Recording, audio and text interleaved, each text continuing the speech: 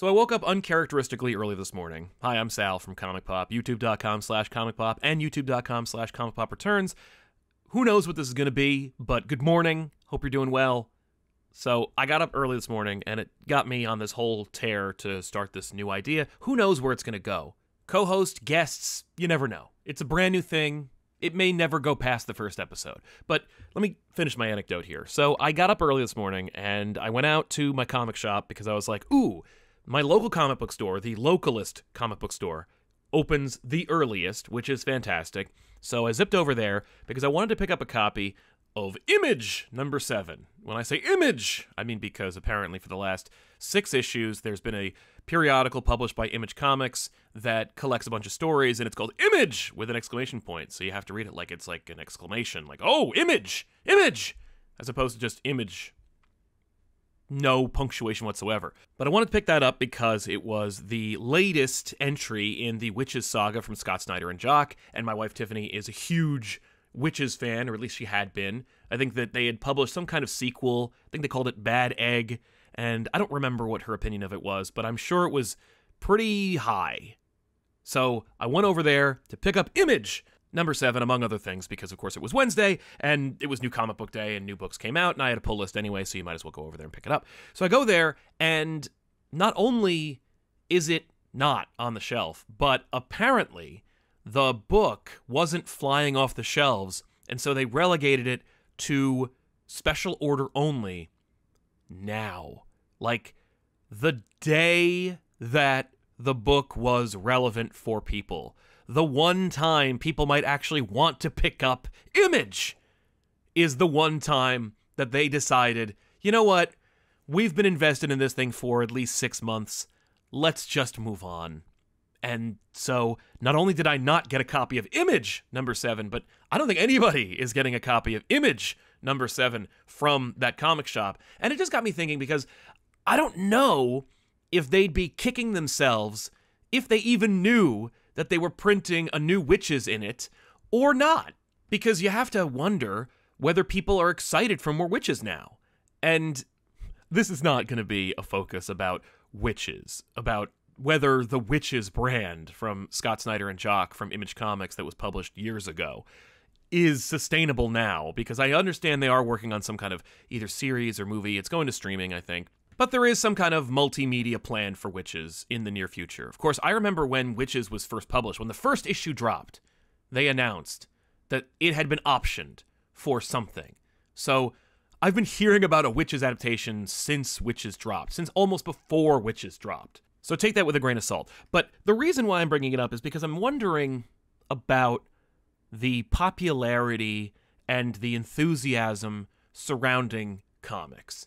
Because if you're a comic book retailer, you're probably in the speculator market in some fashion. You're probably hedging your bets and figuring out what's going to be popular, what's going to sell, what's going to catch, how many people are going to want this book post pre-orders. And I'm finding that the doors are not getting kicked in the way they had been, not even talking about the 90s. I'm talking about the last 10 years.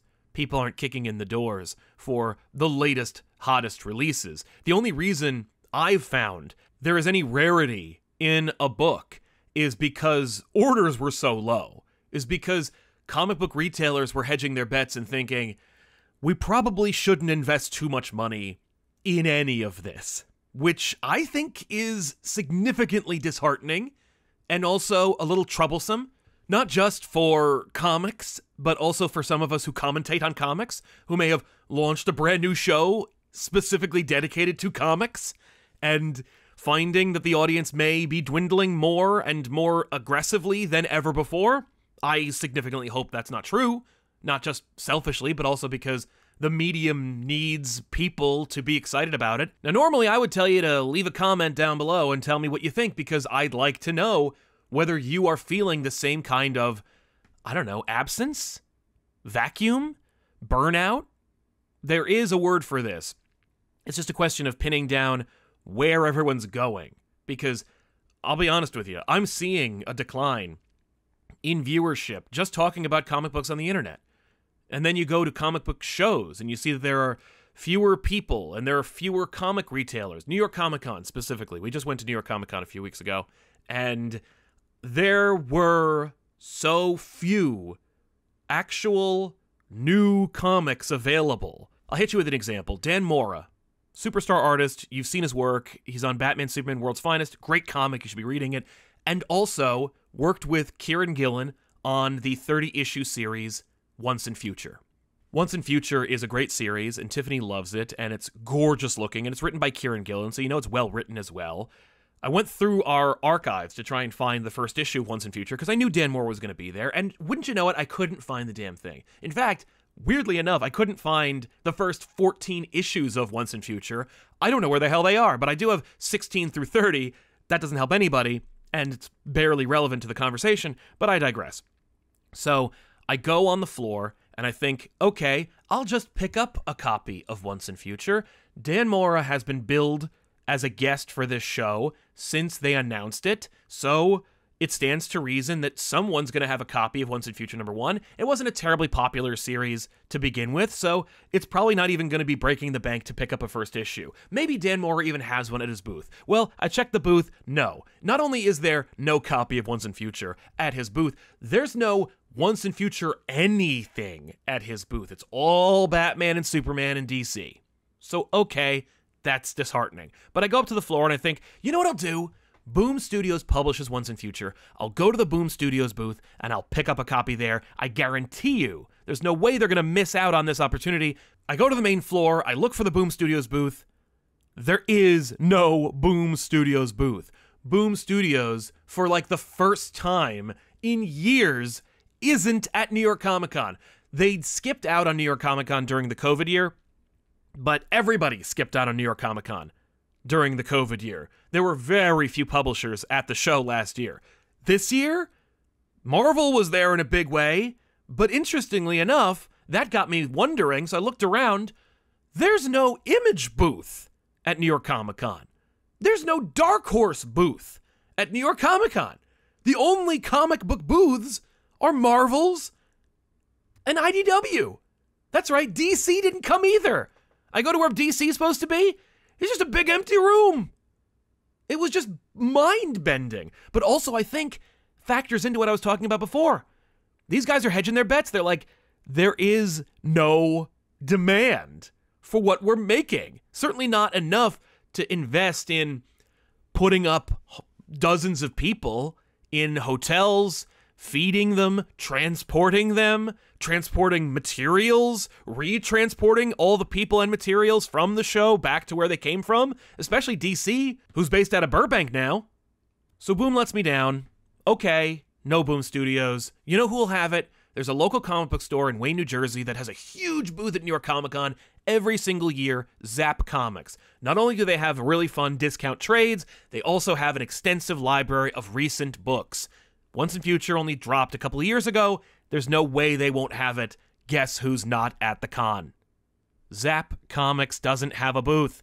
Turns out that they were moved from their usual main floor spot by the organizers, and they went, you know what, it's not even worth it. This massive comic book retailer decides it's not worth going to one of the largest comic book shows in the country because they were moved to a less prime location. These are not petty people. These are business people who would put up with it if they felt it was cost effective, if they felt that it was worth their time, and they didn't.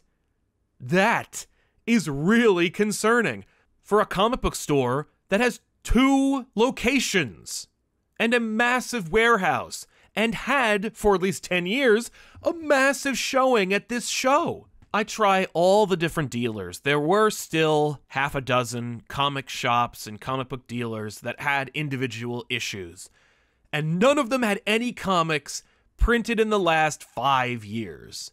It was all Keys, Silver Age, Modern Age. There was very little actual independent comics, but more specifically, fewer comics that were printed in the last 5 to 10 years.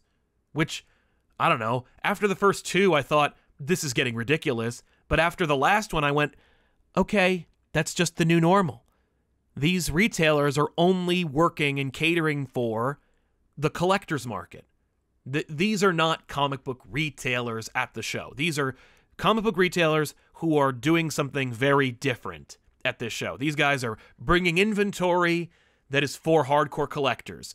And by the way, none of these booths were especially crowded. So, I don't know. It says to me that maybe there's something going on here. So to wrap up this anecdote, I do end up getting a copy of Once and Future as a trade paperback from Midtown Comics.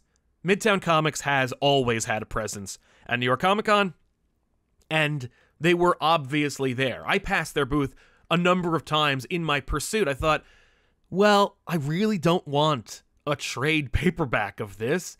I would rather have a single issue. And that's just a preference. But I finally end up going to the Midtown Comics booth, which is very crowded and has all these trades, and all the trades were printed in the last year and a half, and sure enough, one of them was Once and Future. So I grab that, I pay cover price, I go down to the basement where they keep all the artists, I give it to Tiffany, she gets it signed, everybody's happy. But it's just really weird. It's telling to me that something is changing in the comics market. I mean, pretty recently, there was a pretty strong speculators market for indie books, that most indie books were at least optioned, if not considered, for some kind of streaming service. And there's still a huge amount, a glut, if you will, of streaming services that are desperate for content. So you'd think they haven't adapted everything, but here we are. So as you probably know, Thunderbolts is in full swing, not just because there's going to be a movie that stars a bunch of interchangeable characters, but also because there's a comic book series to tie in with it. It's on issue 3, and it's written none other than by Jim Zub himself. We had Jim in the studio the other day, and he told us a funny story about the first time he'd ever been in New York. We're stuck in traffic. I'm in a cab, and it's terrible, terrible Manhattan traffic, and we're just sitting there, and the windows are rolled down because it's like summertime, and it's really, really hot.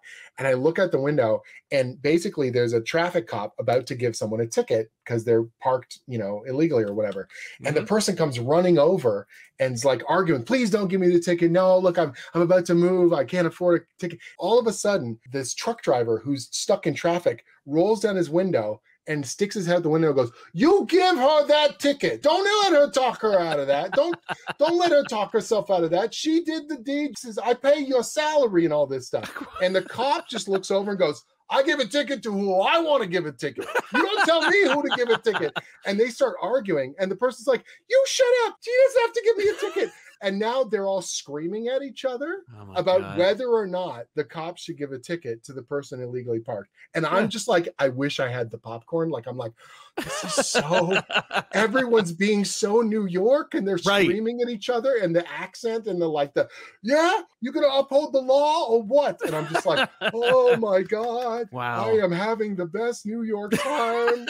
Please don't drive. Like, just sit here so I can drink this in.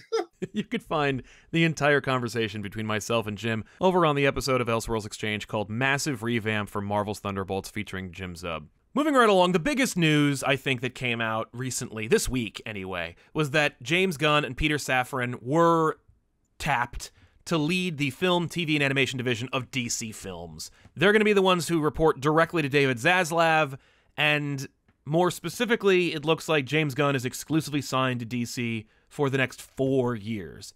So we have a little bit more leadership at DC Films, at least for the next 4 years. And so obviously that can change because apparently contracts are meaningless, but I would be shocked if they didn't re-up after the 4 years and continue this trend. I think it's a fantastic idea. James Gunn was at the top of a lot of people's lists for being the Kevin Feige of DC Films.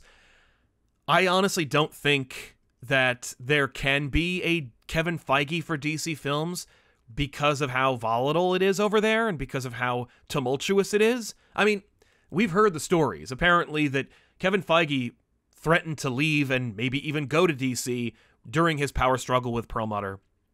And it wasn't until they basically divorced Marvel Studios from Marvel Comics completely that Kevin Feige became entrenched enough to, never leave, to write his own ticket. I don't see that happening here with DC. I think that James Gunn is a creative force that has an eye for quality, or at the very least has an eye for creativity, and Peter Safran's more of the money guy. Peter Safran also was involved in the Conjuring cinematic universe, which I've never seen a single one of those Conjuring movies, but I can say that it's successful. It's successful because it is smartly produced. You know, those movies never get beyond their budgets. They always cater to the audiences that come to see them, and they are successful enough to be able to make more of them. And that's gotta be worth something.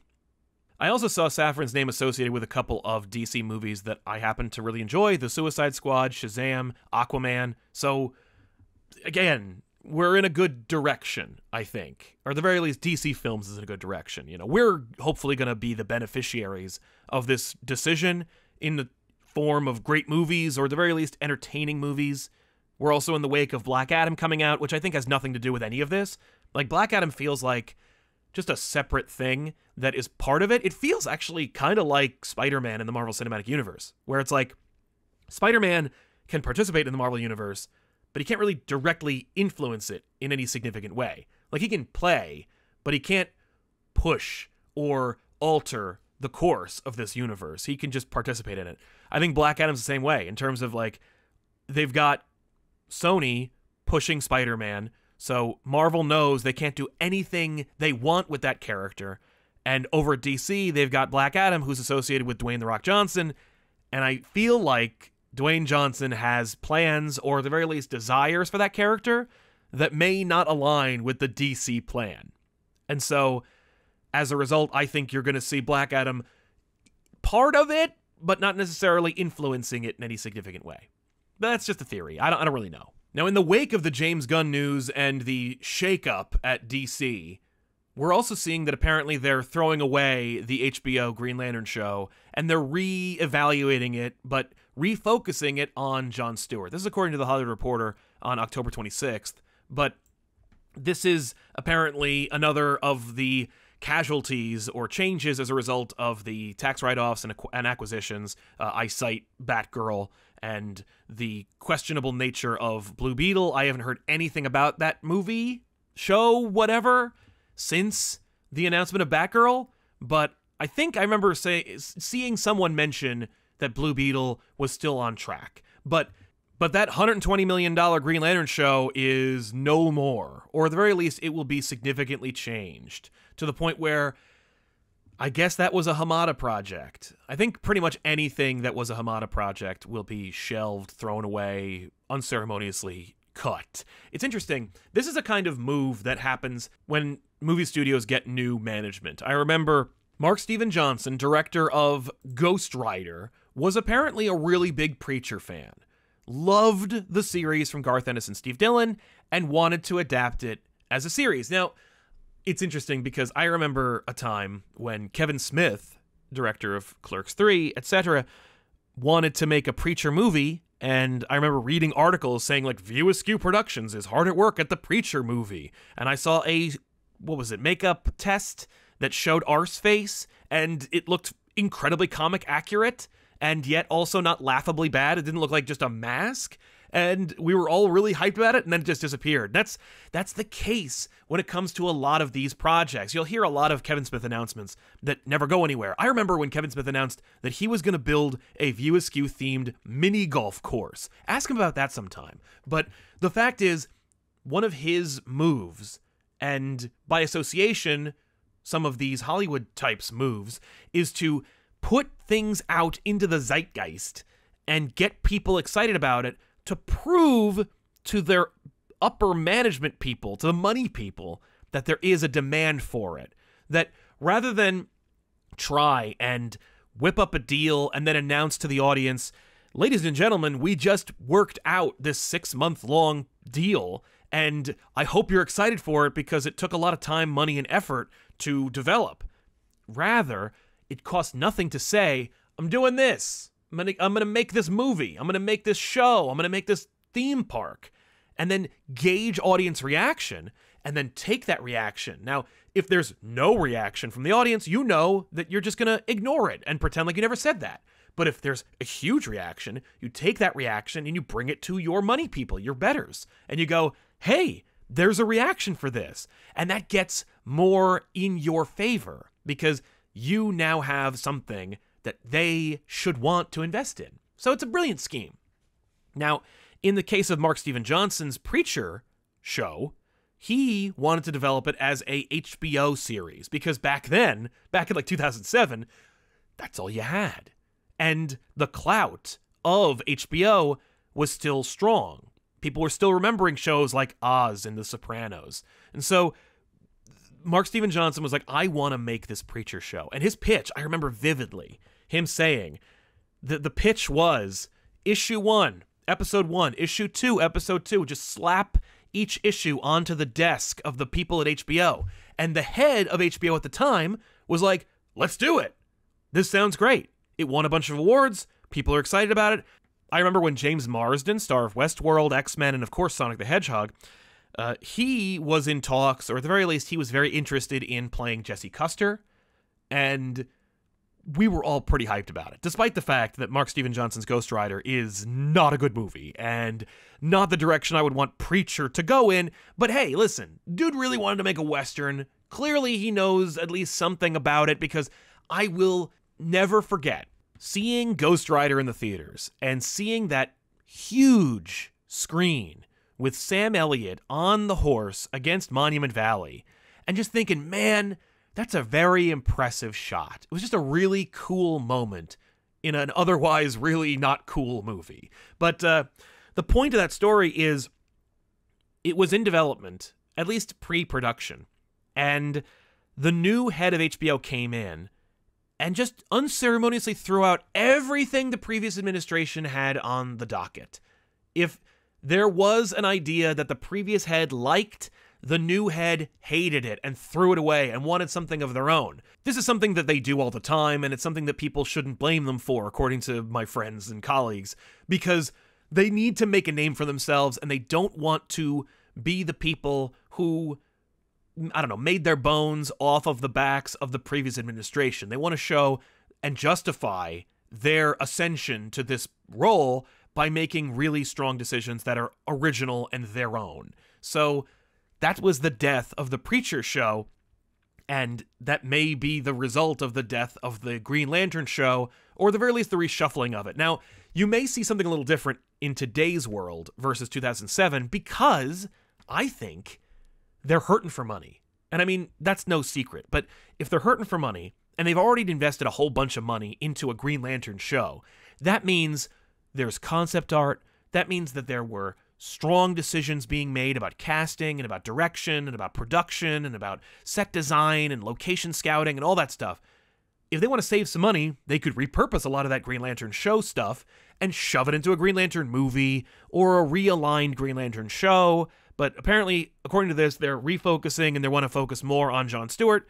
Strong idea. Makes sense to me. Jon Stewart is most people's favorite Green Lantern thanks to really the Justice League animated series, which normalized Jon Stewart.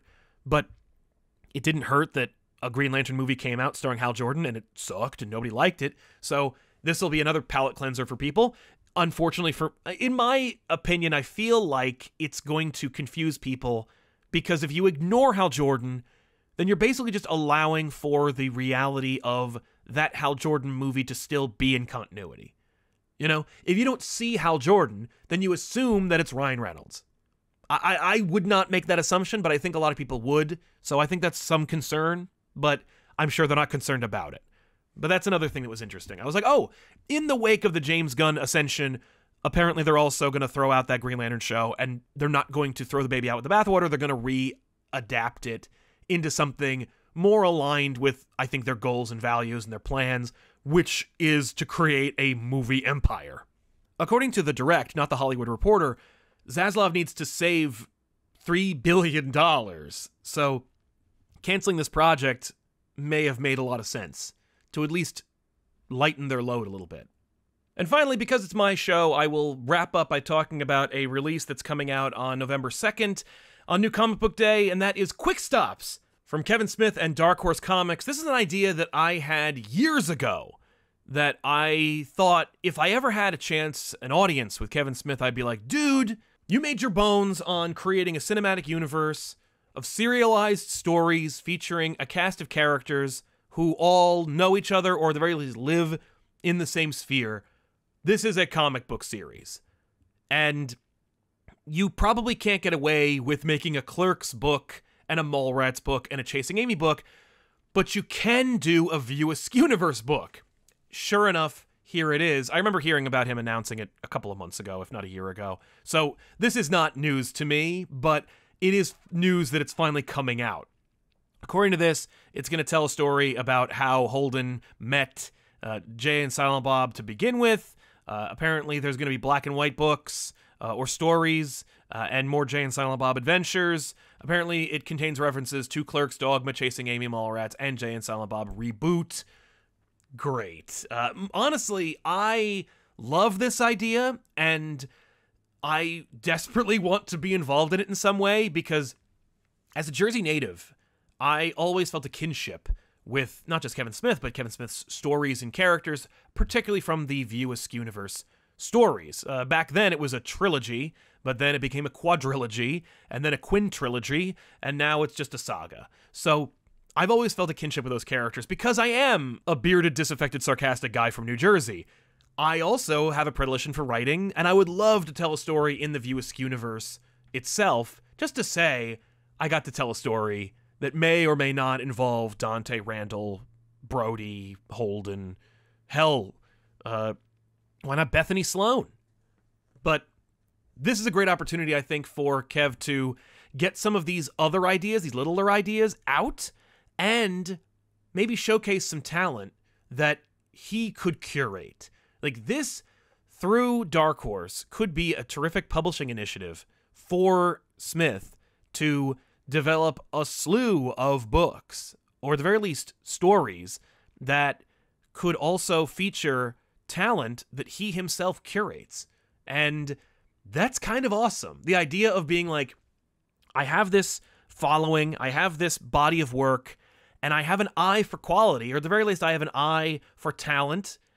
In the earlier days, I remember he found these people. I remember Vincent Pereira, who made A Better Place, Malcolm Ingram, who made Drawing Flies. Like, I don't really like either of those movies, but you can't deny that they have the spirit and tone of that time and that kind of world. Like, View Askew Productions making a movie like Drawing Flies, A Better Place, and Clerks makes perfect sense to me.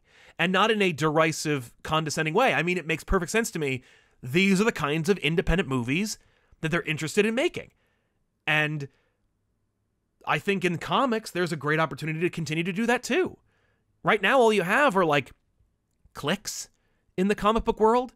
You know, you got a creator, and then you got another creator who maybe either was mentored or friends with that creator. And then those two creators have a couple of other creator friends that they've made in their circles. And then you got a little group. But you don't have like a publishing house. You don't have a production team. You know, the closest thing we're seeing to that in comics right now is Substack, honestly. You look at KLC Press, what Ryan Stegman and Donnie Cates are doing over there with Vanish, and how Stegman really would like to develop a kind of Wildstorm Studios idea of a production team, a group of people who are all producing books or stories or whatever under that banner. And I don't blame him, because it's a really attractive prospect. Honestly, as a person with a studio and with a body of work themselves, it is a little attractive to imagine that we get like a couple of other like-minded people into the studio and say, all right, here's the equipment, go make your thing. You know, and we're affiliated with each other in a loose kind of sense. The thing is, the reason we don't do it, and the reason I don't necessarily recommend it, outside of this Kevin Smith Quick Stops initiative, is because of my time with webcomics. I used to love and produce webcomics, and as a result, I was very keyed into that world and those players. Danielle Corsetto, Scott Kurtz, the Penny Arcade team, Tim Buckley, all these different people. And following along with that, you get a lot of interesting insights into how that worked. If you follow Penny Arcade, you know that in the earlier days of their YouTube channel and their productions, you know, maybe even in the early days of PAX, their gaming conventions, they brought in Scott Kurtz of PvP because they were colleagues and eventually friends, and they were all based in Seattle or in the Seattle area, so Scott eventually ended up subletting an office from them. And because he was there, they would work together and they would bounce ideas off each other, even though they were two separate independent studios. But then the lines got blurred because, like, Scott became Binwin Bronzebottom and joined Acquisition Incorporated, and and I think that the lines got blurred for all of them, particularly Scott, because of how closely they worked together and how Scott then had access to resources that Penny Arcade had. I cite Robert Koo, the Uber producer for them, who, I don't know what he's doing now, but I imagine whatever he's doing is successful. At least I would hope. But, of course, Scott had his own people. He brought in Chris Straub, and so now Chris was part of the team, so to speak, or this blurred kind of community that all subsisted under the Penny Arcade umbrella, but also were wholly separate and their own thing. So you can imagine it got really confusing. And if you know the end of this story, you know why I'm kind of like not interested in doing that. And hell, my own story is a little bit of a lesson learned in that regard. But if you look at the story of Penny Arcade and PvP / Scott Kurtz, you know that it doesn't end well. That Scott no longer associates with not only Penny Arcade, but also Chris Straub. Those guys don't talk. They're not friends. They were not just friends, but business partners in a sense. And now, totally separate entities. And it's entirely, I think, due to the blurred lines between their associations and companies. Because it went from, I'm over here, I make this, you're over there, you make that. If we meet in the middle, it's because we both agreed to meet in the middle. And if we're going to make something in the middle, we got to work that out and make a contract and make that formal.